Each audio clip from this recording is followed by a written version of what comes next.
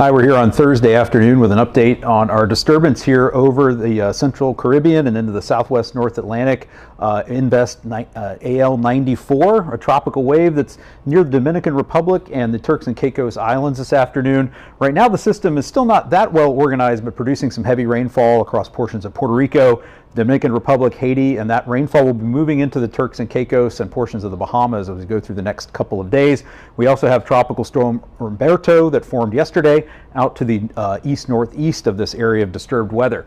We look in a little bit closer. We have an 80% chance of this system becoming a tropical depression over the next couple of days. In fact, we're expecting tropical depression to form either late Friday or over the weekend in the vicinity of the Bahamas.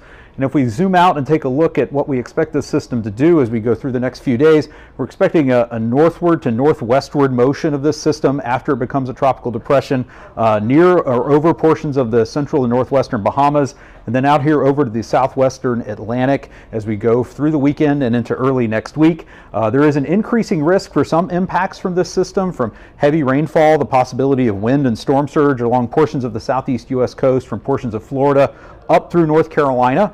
There's also the potential for interaction of this system with Humberto, which is forecast to move northwestward and then north-northwestward, becoming a major hurricane to the southwest of Bermuda early next week. So still a lot of details to sort out at this point in time, but the main message is that there's an increasing risk of impacts from this system across portions of the Bahamas and across portions of the southeast United States coastline as we go through the weekend and into early next week. So a reminder for everyone in these areas to keep coming back to Hurricanes.gov. We update the tropical weather outlook every 6 hours. If we start advisories on this system, those will be updated every 6 hours as well. For those along the southeast U.S. coast, you can get more information from your local National Weather Service office at weather.gov. Thanks for joining us. I'm Mike Brennan at the National Hurricane Center.